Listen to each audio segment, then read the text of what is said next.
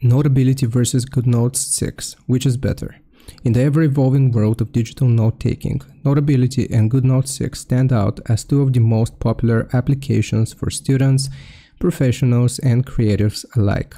While both offer robust tools for handwriting, annotating, and organizing notes, their strengths lie in different areas, making each suitable for distinct user needs and preferences.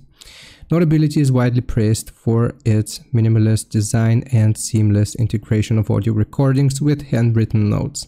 This feature is especially valuable for students who attend lectures, as the app synchronizes audio with the user's writing in real time.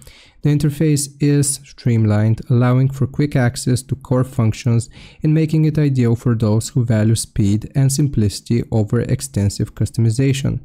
In contrast, Goodnotes 6 offers a more feature-rich and polished experience.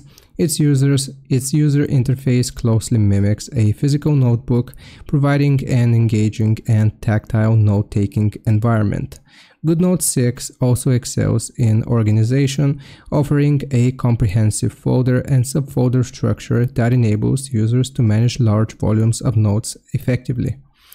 The latest version introduces advanced AI features such as handwriting recognition, math problem solving, and shape or diagram conversion, positioning it as a more intelligent and adaptive tool.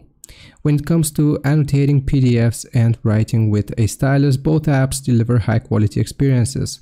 However, Goodnotes 6 precision and visual enhancements make it particularly suitable for users who value aesthetics and detailed customization.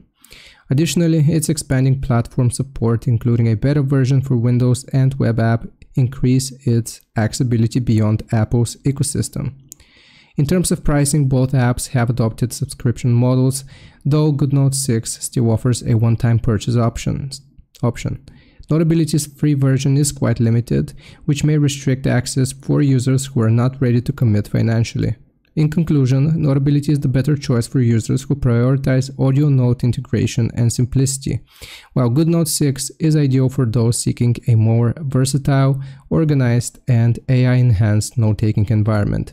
The right app ultimately depends on the individual's workflow and what they value most in a digital notebook. I hope this helps. Leave a like and sub. I'll see you next time.